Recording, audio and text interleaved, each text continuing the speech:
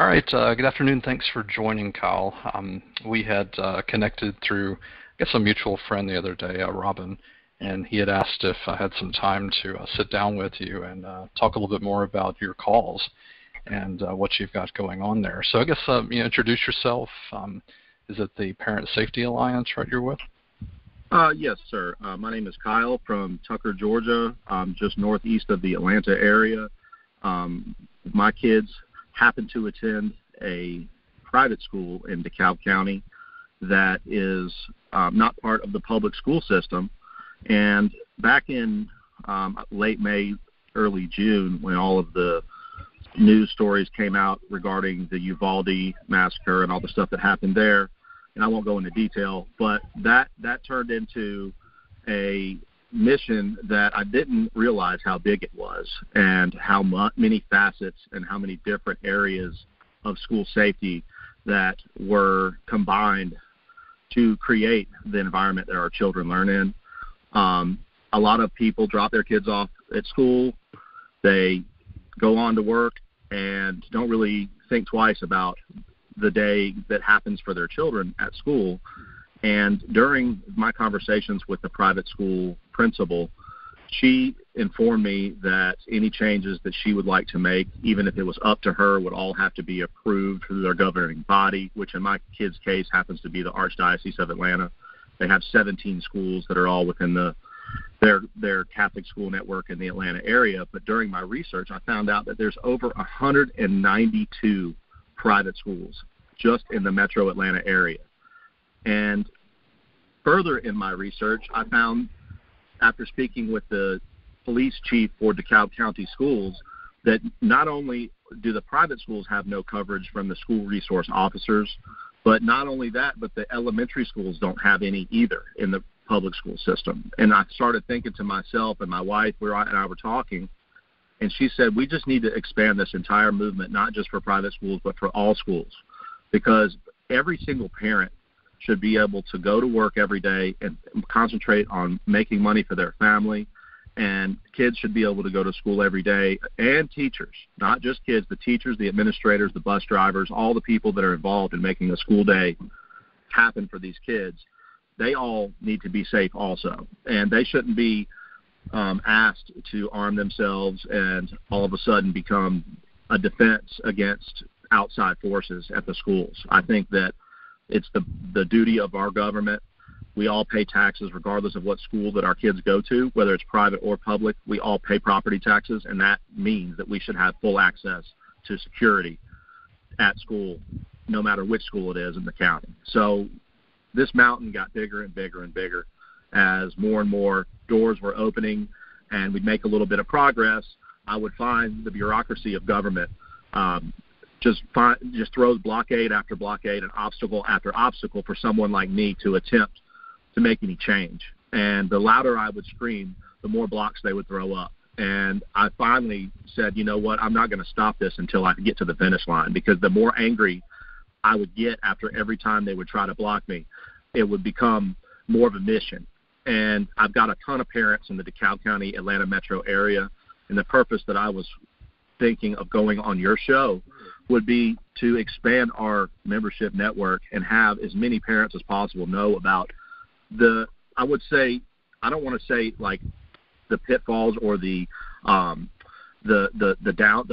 downfalls of our school system. It's just something they haven't paid attention to until recently, until someone brought it to their attention, that the priority needs to be not on new fancy stadiums and new sports equipment and new facilities necessarily. First of all, you need to secure the facilities that exist.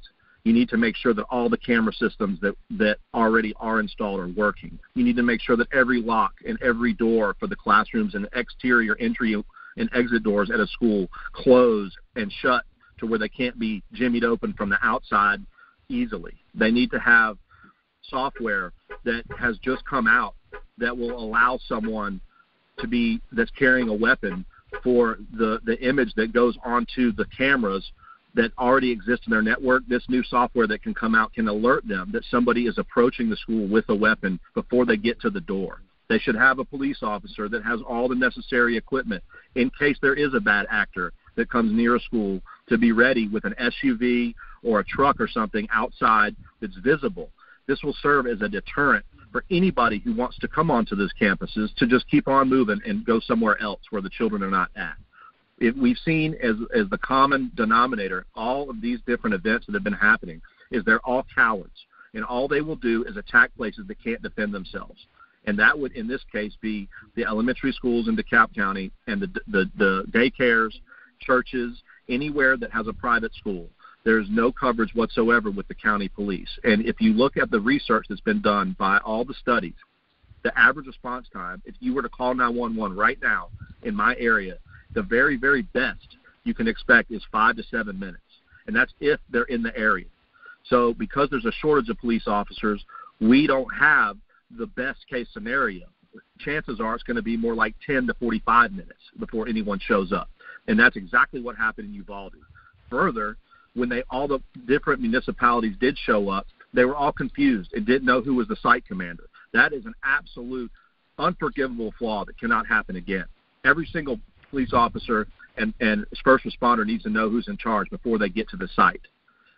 Thirdly, I'd like to make sure that all of the parents that are involved in Parent Safety Alliance get a monthly update from all of the school administrators and the Board of Education to let us know what plans they have in place, what improvements are being done, what progress we've made. Because the longer we sit around at complacency and not be vigilant, the more we're going to become a target by these crazy people. The other thing I wanted to suggest is that every single kid in middle school and high school gets a social media screening that is a mandatory thing to happen. And I don't mean deep into their privacy. I mean just look for the things that get posted on social media that are red flags. We don't want to know about their private conversations with their girlfriend. We want to know if they're posting parade routes or showing swastikas or some kind of, blood and gore kind of stuff on their social media. Do they have the telltale signs of someone that is going off the rails mentally? All of this stuff is things that have to be done. And I'm fighting to make sure the Parent Safety Alliance implements those changes. And we also want to approach, I know you mentioned before our call that you want to know where the funding is going to come from. I have a proposal to present to the governor of Georgia, Governor Kemp, that there is over $5 billion with a B, not million, $5 billion in undesignated funds that are over and beyond the rainy day fund and the savings that the state is required to keep on hand. This is money that before the election, Governor Kemp will for sure designate that to his buddies and his friends that own companies to do infrastructure projects and things like that. But I am demanding that at least $1 billion, a very small percentage, just 20% of what's laying around, get put into school safety in the state. And it needs to be allocated evenly and equitably so no one says, oh, well, only that school got help and this school didn't. I want every school to get it. And any kind of church or daycare or anyone that applies and fills out the proper paperwork that takes care of kids on a daily basis needs to have this coverage. This is the basic thing. These children are our future. We have no future without them. And if anybody says, like yourself, you told me that you don't have kids, well, sir, these are going to be the mayors of your town. These are going to be the future police officers and teachers. These are the kids that are going to be serving you when you're too old to take care of yourself. So all of us need to be united in this. The other thing that's key about our movement is it doesn't discriminate against anything. This is a uniting movement. We all have children. It doesn't matter if your color, your creed, your race, any of your beliefs, all of that. It doesn't matter about your gender. We all love children. So if we can figure this out with the kids, I think that would be a stepping stone to figure other stuff out that's divisive in our society. We all need to really wake up right now. And everyone needs to understand that if our children get massacred when they're at school, more and more kids are going to go into homeschool. And that's going to keep them from interacting with children, from growing as kids, becoming their personality that they're meant to be, because they're going to be introverts and scared to interact with people if they don't ever grow up with other children. They can't just sit in the house all the time.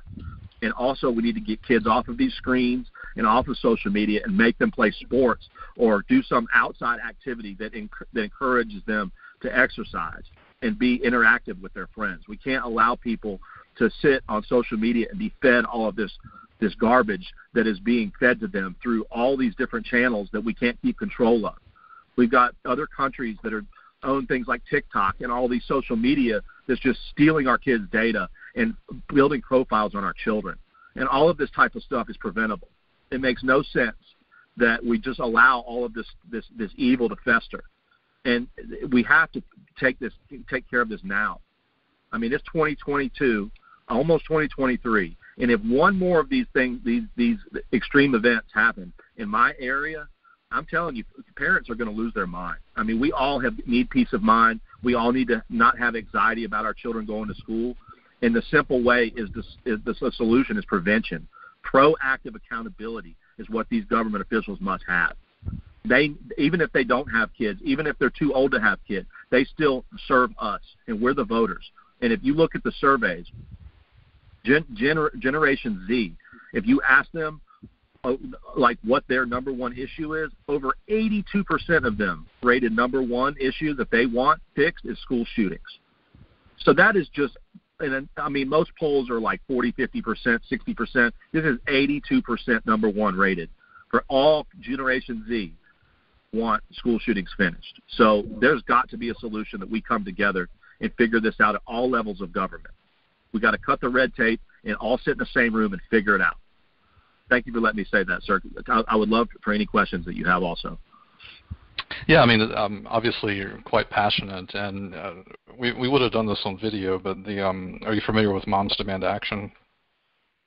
I actually heard about that, and I would love to connect with them if there's some way you could utilize that connection. Yeah, definitely afterwards. But this T-shirt that I have actually says "Disarm Hate," and it's a T-shirt that stuck with me somewhat recently from Moms Demand Action. The Moms Demand Action group, everything that I know about them, they've also done the March for Our Lives a couple of times. It was out of the school shooting that happened down in South Florida years ago. And you're talking about the Parkland shooting? I believe so, yeah. Mm-hmm. Okay. Yes, sir. And so they are really good at, well, we're two guys here, and everything that I've done in working in politics, sometimes, and I don't do this on purpose, but there is this kind of, I'll say, bro speak way to say some of this stuff, and then there's you have like the Moms Demand Action groups, and I'm fully on board with everybody, but there have been some times along the way that us coming across as men have a different delivery method or a different way of coming across, and it's been very interesting over the years that I've been working in these political arenas, how that plays out. But definitely you are as you were going through all of your points there, I did jot down a couple of notes, and it is interesting that you say homeschooling is not the option. I agree. I'm a product of all public Georgia schools, from kindergarten all the way through my associates, bachelor's, and master's. So my master's degree is from Southern Polytechnic, which is now Kennesaw State. And the number one reason that I got that master's degree was to be able to go back and teach college. And I did that a couple of times. That's awesome, man. Yeah, and so I work in IT, and I'm not looking for anybody to pat me on the back. It's just that I've gravitated back to education, over the years and what have you. But I will bring up this story because I think it's somewhat relevant, and I don't think it's happened here in Georgia, but there are other states or areas, or maybe I have to double check. You may know, are they potentially arming grade school teachers right now here in Georgia? Well, what I've found is Cobb County recently approved teachers to go through a mandatory training program that supposedly is equal to the police program. But the point is if you're not used to getting shot at like a police officer is, even no matter how much the training you have, your fight or flight kicks in, and you're not going to be able to have the muscle memory of repeat after repeat training that from years and years of building up that you're going to react in the way that a SWAT team member would. I don't care how many years of being a father or a man that you might have shooting a gun at a range or hunting for deer or something. It's not the same thing as when somebody is shooting a AR-15 at your head. It's completely different situation. And when we're putting the teachers in that situation, now on top of that, you have an armed teacher that could potentially lose control of that weapon at the school at some point from a student. And they're not, like I said, they went to school to educate children. And if we want to, like a lot of the reason Georgia has such a problem of retaining their teachers is because the teachers are scared to death. They don't want to go to school and be shot at, and I don't blame them. And the point is, no matter how much it costs or what the financial long-term penalty is for our society to secure schools, they're going to remain a soft target. And the difference between a soft target and a hard target means how much resistance they have from the outside. And I think that putting a police officer in front of schools will deter 99% of these people. They're not going to go and engage immediately with a shootout with an armed officer. They want to go somewhere where they're going to have time to do their evil. They want time to kill as many people as possible. That's what their goal is. And they're going to approach the softest target available. Now, as far as homeschooling is concerned, the other thing that people don't think about, they say, okay, well, I'm just going to homeschool my child. Well, now, instead of two parents being able to earn a living and a career, you've got one parent because somebody has to stay home, or you have to hire a nanny. And I don't think that a quality upbringing is the same with a nanny as it is with their biological parent, because, basically someone else is raising your child. And there's nothing wrong with that. I understand a lot of families need to do that. But my point is that both parents should have the opportunity to pursue the career that they want and be happy in their own life, not just having to take care of a child all day because they're scared to let them go to public school. And then a lot of parents don't have the money to put their kids in private school, even if they wanted to. So, the retention of teachers would increase dramatically if we have police outside of every school, because they would be able to go to work and teach these kids for a very low pay already without risking their life. You can't just have teachers sitting out there as victims the same way, just like the kids were. I mean, these women and men that are teachers have dedicated their life to education, which is a very honorable thing to do, because they already have accepted the fact that they're never going to be millionaires by being a teacher. And everyone wants to be rich and have a safe life and live in relative security and not have to look over their shoulder all the time or wonder, is this my last day at work at school because some crazy person comes onto campus with a gun? And I think also, this whole thing with everybody fighting about gun control and stuff, like, that's not the issue we're trying to attack. I don't want to take anyone's guns. I just want to put a police officer in front of every school that can sit there and say, don't come up here. No matter how many guns you own, don't step foot on this property.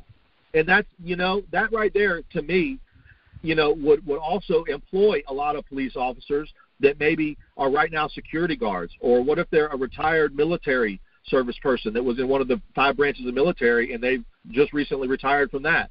They could be a school resource officer. Or what if you had a way that like Parent Safety Alliance, we have an app in design right now that will pair a police officer that has post-training, which is the certification you have to arrest somebody. It's POST if you look it up. Every officer that has the post-training can arrest someone on site and detain them legally. And that's what we need. We don't just need someone with guns, like a security guard. You have to be able to arrest the person and detain them. Also, if, say, a police officer had his day off and he wasn't working for the county, well, he could register with the Parent Safety Alliance app, and that would pair him with the nearest school, elementary school, church, or daycare that doesn't have anybody at work that day as a security person. And they would get extra money for their family, which every police officer needs, and then the school would have somebody there sitting out front in their police car with their uniform on waiting. And hopefully they won't ever have to engage with anybody. It'd be the easiest side job there is. And all they get to do is wave at little kids all day. I mean, I wish I could do that. It sounds like the only time they would even have an issue is if somebody's crazy enough to engage with a police officer right off the bat. And again, I'm going to go back to the motive with these guys. Their MO is they approach someone and a campus that does not have a police officer there. And if you notice with Uvalde, the guy came to the school 3 or 4 times from out of town to scope the school out and make sure there wasn't a police officer there. That's how much of a coward that kid was. So, and all of this could have been prevented if we screened their social media. Same with the kid that shot up the parade on July 4th. He posted a bunch of stuff on social media, including the parade route. So, all of this kind of stuff. The police had been to his house like 20-something times before that. I mean, I don't understand how someone is allowed to have visits from police officer on a regular basis like that and not be flagged. I mean, all of this stuff is insane that people just overlook these obvious signs. I mean, whose job is it to say something? We need to set up a reward system where students are rewarded if they tattle on a kid that has a gun at school. We need to have a reward system that gives a financial or a gift card or some free gas or some kind of food gift card or something to any child that notifies the administration of like a kid that might have something they're not supposed to in their backpack. I mean, it doesn't have to be just a gun. It could be a knife. It could be an explosive. It could be nunchucks. It could be Chinese stars. I mean, there's a million things I had growing up as a kid that aren't allowed in school. It could be a lighter. It could be, a gas can with gasoline in it. There's a million things that these kids do. Yeah, when I was in school, it was a beeper when I was in school. So. Dude, but my point is if you incentivize these children, if you incentivize them to see something and say something and not just expect them to do it just because, I bet you they will. Because they want to be safe too. The kids, the other students at the school are just as terrified as we are. And then the other thing that I wanted to mention is a lot of schools in my county have trailers outside that are mobile classrooms, and they sit right next to the freaking road, bro. I mean, 20 feet away from the cars going 80 miles an hour. What would stop somebody from parking their car in the street for a couple minutes and just spraying those trailers down with whatever machine gun they have and then driving off? The bullets would go right through the walls of those trailers into our children because the trailers are like tin cans. There's nothing to them. So my proposal is to put decorative planters and like that have gravel and dirt in them and have them built up around the trailer so they look nice and they're aesthetically pleasing, but it would absorb any kind of projectile that's shot from the outside of the school campus. Or you could put cladding on the walls of the trailer that's decorative. It looks like some kind of cool pattern, or maybe a sign that has the school name on it or their mascot or something like that. Or it could have the scoreboard from the football game. Or, there's a million ways to do it. But it wouldn't be just a thin wall that, is supposed to protect our children from outside bad actors. I mean, there's a lot of stuff that's easy to do. You could allow these planters to be like a science project for the kids where they could plant flowers or grow vegetables or stuff they could serve in the cafeteria. I mean, it's just endless possibilities, dude. And planters aren't the only way to do it. I mean, you could have, like, decorative fountains or sculptures or some kind of, sandboxes or something that the kids could create stuff with, like kinetic sand or there's a million ways to have these things around the trailers outside. And it won't look like a jail or like a prison. It'll be aesthetically pleasing and match the decor of the school. Yeah. Because right now you could walk right up to this. There's this one elementary school next to my house. You could literally get out of your car and walk up to the classroom door, up the ramp where the trailer is, in 30 seconds. And no one would stop you. There's no one to even see you. It's nuts. And I know that other parents are concerned about the trailers. So, For sure. I mean, if a tornado comes, they evacuate the trailers anyway. I mean, it's very clear, and it's unfortunate. Yeah. Exactly. They want them to go inside where they're protected, right? Yeah. So common sense tells me, and I don't know how much of an expense it would be to do that, but I think that each school can host a fundraiser to get, materials and the dirt and the fertilizer and the plants and all that from like the local hardware stores and the Home Depots and the Lowe's and stuff. I know they would love to give stuff like that to the schools. It could just be like their excess inventory that is left over from a big shipment that nobody bought, or some flowers that are going out of season, or you know what I mean? And you could even use silk flowers if you don't want to maintain the flowers. You can use plastic ones.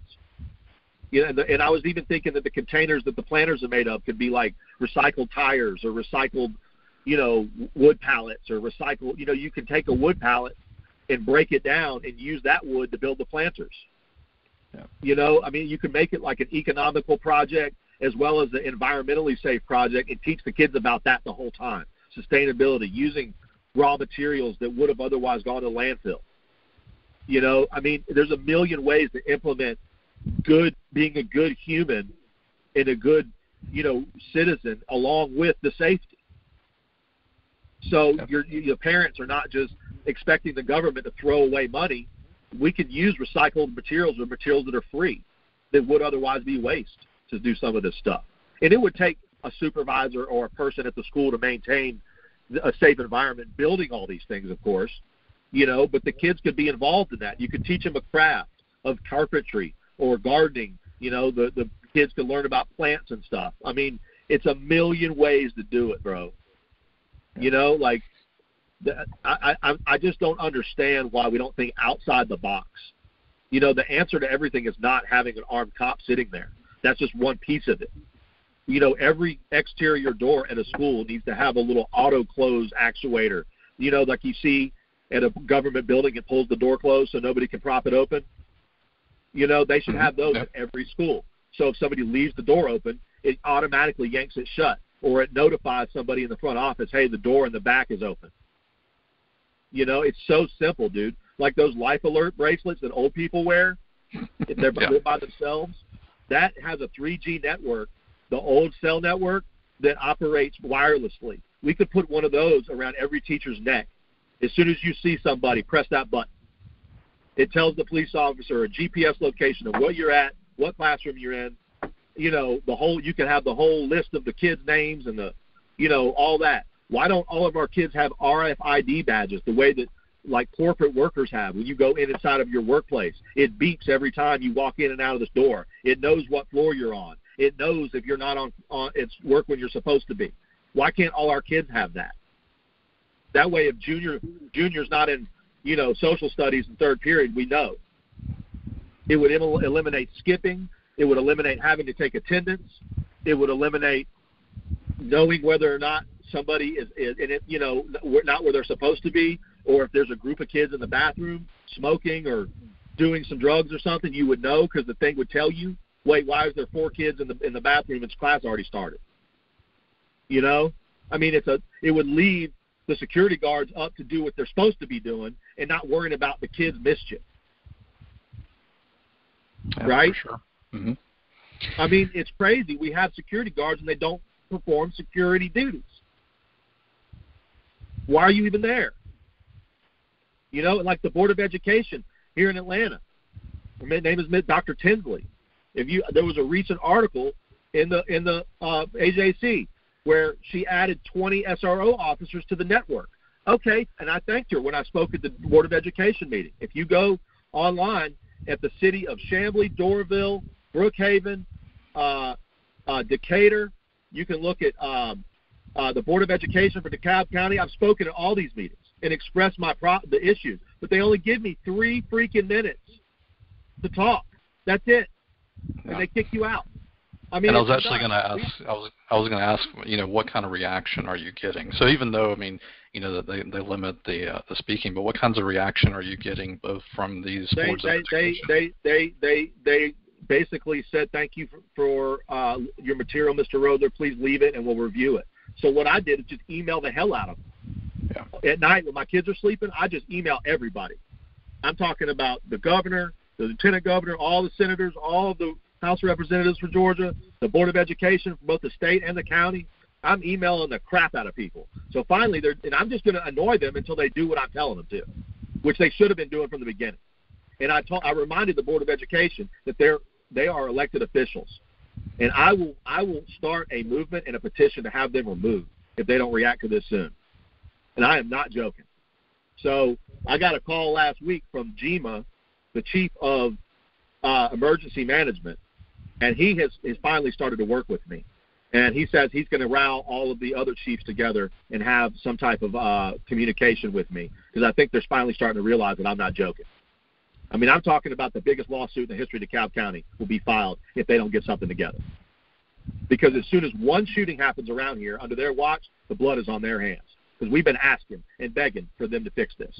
And the chief of the schools for the Board of Education right now for DeKalb County told me on the phone that there is 0 coverage at elementary schools. So that's every elementary school in DeKalb County has no police there. That is nuts. Those are the most innocent kids there are. Daycare kids and kindergarten through, what is it, K through 5? I mean, that's nuts, dude. Yeah. It blows my mind. And the only reason they have the resource officers at the middle school and high schools is to watch the students. They're not worried about outside threats. Yeah. And what I was going to ask, as you were able to make these connections with elected officials, all of the, strategy I've done over the years and working with them is trying to clue in on not necessarily the elected officials, but the staffers. Anybody that happens to respond to you, that's great, that the GEMA guy is, responding to you. But another angle that I was thinking about as you were going through this, what about campaign contributions from gun makers to elected officials and going to the gun makers and saying, wait a minute, you gave X number of dollars to candidate John Doe. We need to sit down and change the narrative. Can I tell you my response to that? I feel like I'm going to lose a lot of support if I try to even dip my hands into gun control, because I'm a concealed carry proponent myself. I have a license to carry a gun. I carry one everywhere I go if my wife and kids are with me, and I'm not joking. I have 2 or 3 of them on me or in the car at all times. But understandable. I understand where you're coming from. Of the climate and the environment that we're in right now, these crazy folks, you can't even go to the grocery store without carrying a gun. And the more people that are allowed to carry a gun now, because the governor allows concealed carry now without a license, which I don't approve, because I had to go through 6 months of background checking just to get mine. And now people don't even need a license. That makes me angry because of all the research they did on my past just to let me have my guns weapon license. Yeah. So I'm gonna repeat what is consider changing the narrative here. We can't stop political contributions, but you can get in the middle of this. This is all public record. You can see who contributed to who, and amounts and everything, and go to the gun makers and say, hey, here are your talking points. If you're going to continue to create these destructive devices and sell them, to Americans, you need to start changing the narrative. And when you get, to meet with these elected officials, because elected officials meet with people that give them money, FYI. That's sad. That's sad, isn't it? You have to buy their time. Oh, yeah. But again, this is not going to change in the amount of time that we're on this call. But you can get in front of them and say, wait a minute. Most people, we're not going to stop selling of guns in America at any time soon, unfortunately. But these gun makers and the NRA and all these folks can change the narrative, and they can actually get in front of these elected officials and say, this is how this needs to go down if you're going to continue. Well, can I tell you an idea I have about that? Mm-hmm. Okay, I'm in aviation, right? Like my background is I'm an engineer, airframe and power plant for repairing and mechanic work on aircraft. And like in my spare time, I'm trying to achieve my pilot's license. I've only got about 13 hours in the air right now. Uh-huh. And I always have to fly with an instructor. But I was thinking, why don't we make long guns and high-powered weapons the way that a pilot's license is? Like if you want to learn to fly, you start out with a person with you, and you're in a Cessna, single-engine prop plane. And as you get hours and they trust you, meaning the FAA, then you can fly a double prop, and then you can do a turbo prop. And then after you get 200 hours, you can fly a jet. But the whole time, there's someone with you that's already licensed. It's not like driving a car where here you drive it for 6 months or a year, and that you learn license, and now you can do it by yourself. So you get a long-term monitoring program, and you build the safety aspect of it and the privilege, which is it can't be a right, it has to be a privilege to own anything more than a self-defense weapon. You make it to where, you can own this till you F up. And once you do that, we're taking it, right?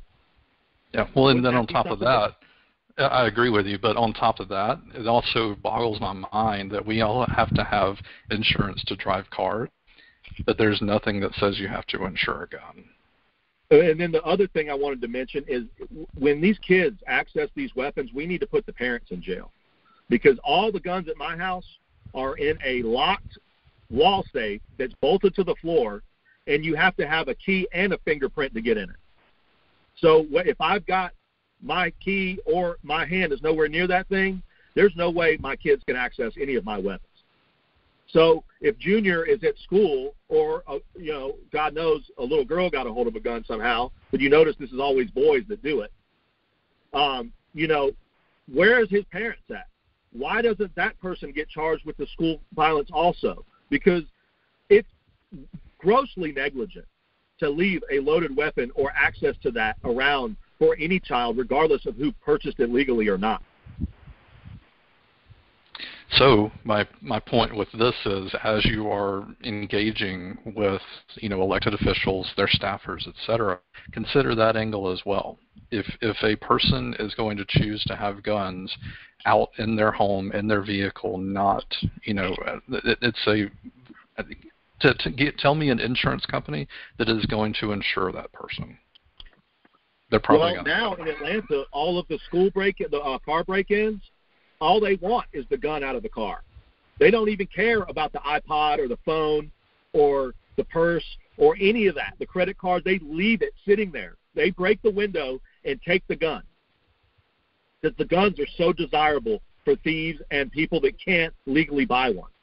I mean, right now, you could go downtown Atlanta and find a illegal weapon easily if you have cash. Not that I would ever do that, but, I mean, it's real. And what's fueling that is because people leave their cars unlocked or their vehicles accessible, and a lot of people leave their weapon in their glove box or under their seat. And it's not locked in the valet thing in the trunk or something like it should be. Yeah.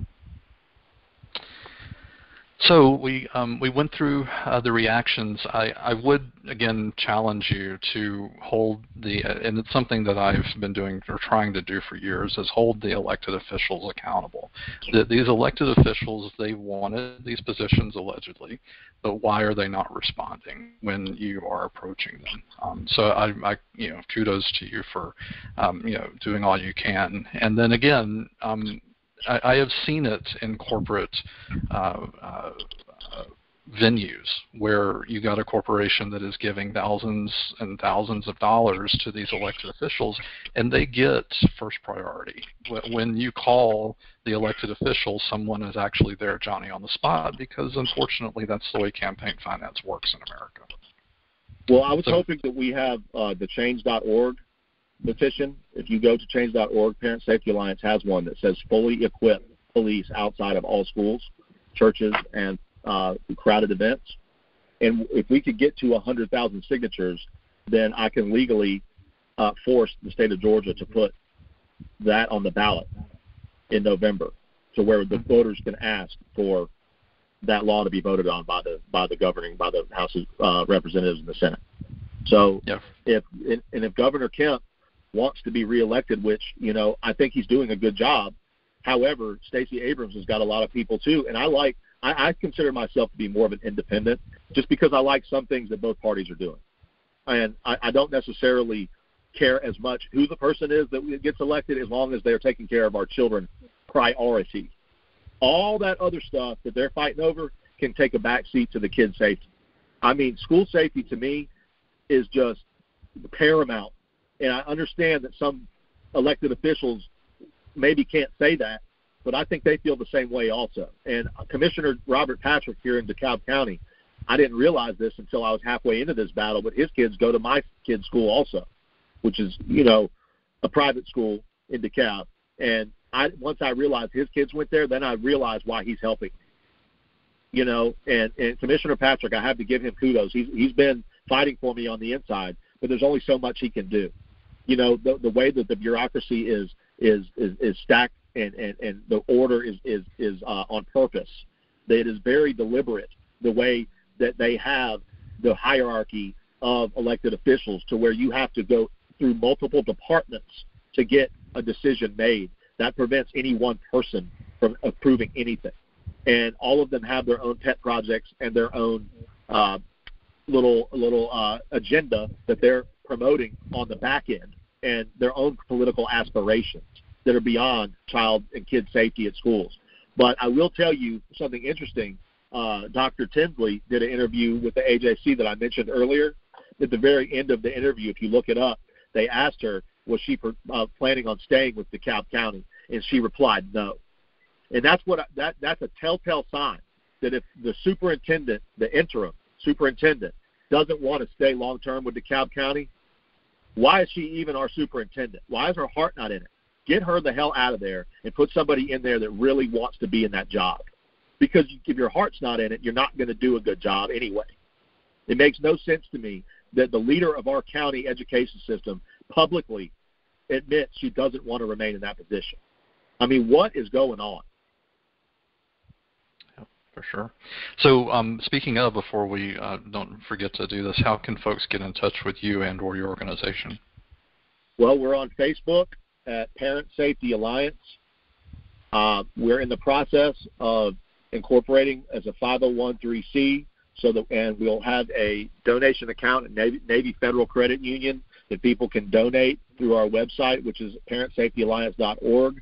That is also under construction now to have a really nice modern website that is fully interactive. We also have an app in construction through the same company that built the Uber app and the Facebook app for online interactions with your phone for both of those websites. And it's going to be the KidSafe app, which is, like I was telling you before, is going to pair schools that are unmanned or unguarded with an off-duty police officer or post-certified security officer that day can do a side job. And it'll be like a geofence set up around that each person so that they'll be at the nearest school that's vacant. Further, we're going to have a lot of things in the app that are going to be safety features for kids and parents. And then we're having a big meeting at the downtown Decatur Square, which is the old historic courthouse. It looks like a big castle right in the middle of downtown Decatur on August 30th. It has free parking. We have free food, free childcare.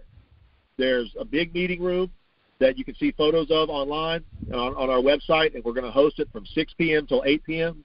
And I've got the commissioner's office, Senator Warnock.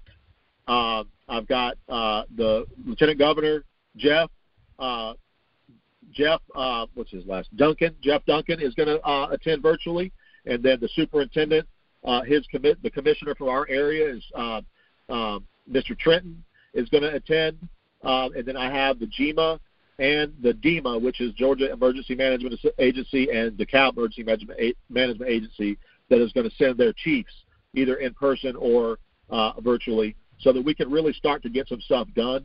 But I need help, man. I desperately need people to sign our change.org petition and people to join our Facebook page and come to that meeting. The more people that show up to that meeting in person, we have room for 300 people in this meeting room. It's an old courthouse with the main judge's chamber is where we're meeting at. And we've got all the nice seats set up. We've got great food. I believe Chick-fil-A is going to cater it, the Decatur location. We're in talks with them now, and we're going to have refreshments. And like I said, childcare will have a bunch of toys and coloring books and stuff for the kids in the room next to where we're meeting at. And there'll be a certified daycare person there to take care of them. So, from 6 to 8, you can come as a parent and interact with our meeting, and you'll be able to ask these officials questions directly, live. And it'll be streamed on our Facebook and Zoom, and then we're also going to record it. Yeah, and just because it may have glitched when you said it, this is Tuesday, August 30th, right? Tuesday, August 30th at the downtown Decatur Courthouse, not the one that they use now, the old one. It's the DeKalb History Center is the official name of it. It looks like a big castle, like original courthouse from like the 1800s. It's right in the middle of Decatur Square. It's all big granite building. It's real beautiful, and you go upstairs to where the main area is. There's a museum downstairs that tells you all the history of Decatur. And then upstairs, it has all of the places where we're meeting. And like I said, free food, free refreshments, and childcare. And then parking is free after 6 p.m. So as long as you get there at 6 or later, we're going to start the Zoom meeting at 6:30. And I can email you and there's a post on our Facebook page with that link, which is facebook.com Parents Safety Alliance. Yeah, and definitely we'll have time to get this episode out to talk about it before then too, so sure. One other thing. I really appreciate your help, man. Yeah, doing all we can. But one other thing too, once you get the C3 formed, remember that large corporations will generally match those contributions. So just remember that when you get the C3 form. Oh, that's a great piece of advice. Awesome. So how can we collaborate in the future again? Is there any way I could be on your show after our big meeting to give updates or anything again? I mean, not to be like pushy or anything, but I really appreciate this. No, sure. And actually, we'll connect offline, and I can give you some other connections possibly that. And then the other thing I wanted is feedback from your listeners. Like, can they somehow comment on what we talked about and the stuff I said? And like, even if it's constructive criticism or if they agree, I would love all of that. I want everyone included. I want all the viewpoints. I don't want anybody to feel like just because I'm, a middle-aged white man in Atlanta that I don't want to include everyone else, dude. I mean, this, like I said before, is a unifying cause, and everyone has children. And there's no one getting left out of this. Oh, for sure. I mean, that's always been my concern is everything I've done with politics is making sure what are we missing? What's the blind side? So I am fully on board. And I do have Twitter, Facebook, and then some of the platforms that this will go out, like to you, there are abilities to comment for sure. Oh, our Twitter is PSA for DeKalb. Mm-hmm. And then I think our Instagram is Parent Safety Alliance also. Yeah. I got to ask my wife. She does all that stuff. Yeah, fair enough. All right, so we'll get this I'm kind of old school, dude. Oh, I hear you. What's that? Yeah, I hear you. So, just to wrap this up, is there anything else you want to get in on the episode here? Yeah, I'm going to be speaking tomorrow at 12 o'clock at the Atlanta City Council meeting. It's the biggest one so far. If your listeners want to view the videos from the other times that I spoke regarding Parent Safety Alliance on the record and public record, it's at the DeKalb Board of Education. It's at Chamblee, Doraville, Brookhaven. I'm leaving some out. And then also tomorrow, the Atlanta City Council. And if we could also get people to come to the meeting August 30th, that is absolutely imperative. We're going to actually have DeKalb and Georgia officials on the Zoom call or in person. So this is, and including Senator Warnock. I mean, his office, and then Anthony Sabatini, I forgot to mention this earlier. Florida has a Guardian program that after the Parkland shooting, that they implemented where the state has a line item in their budget every year to refresh the program funding-wise and to make sure that every school has a person that's trained and vetted guarding the school, even if it's not a police officer, and that includes all military and veterans and former law enforcement. So if there's anybody in the city of Atlanta or Georgia that wants to help us, we would love to have you guys registered in the Parent Safety Alliance app to be a certified security guard for outside the schools whenever the police can't be there. All right, very good. Well, thanks, Kyle, again for taking the time out, and we'll get this published definitely in time for your event. Anything else you want to get in on the episode before we wrap up? How often do you do a podcast? Because I would love to listen to it more often. It's hit and miss. I've got some guys. We try to do something monthly. I'll send you the link to our Dixie Dims. You may want to do that sometime, but it's hit and miss. Sometimes I've done 2 this week. Sometimes I'll go a couple of weeks. So it's not regular. Well, if you ever need other people to talk about this, I could probably get some of the officials from DeKalb County or the state of Georgia or the Board of Education to talk with you or with us. We could have them as a guest. And that'd be awesome to really have. So if you could get some feedback from your listeners from this podcast to ask them at the next one. All right, very good. Yep. All right, well, thanks for taking the time out. We got a little bit more of the weekend left here on Saturday afternoon, but try to enjoy what's left, and we'll be in touch for sure. Hey, man, thank you for your time, and I really appreciate the opportunity to speak to your listeners. Yep. Talk to you soon. Yeah.